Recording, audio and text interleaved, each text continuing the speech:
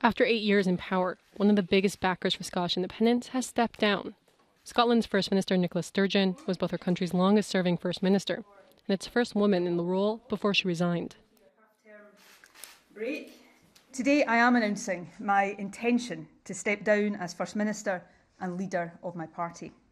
I have asked the National Secretary of the SNP to begin the process of electing a new party leader, and I will remain in office until my successor is elected.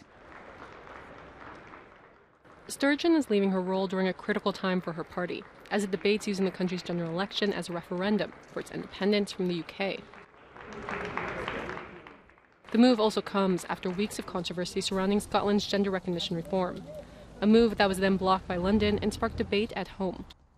Now her successor, she says, will be the one who achieves Scottish independence,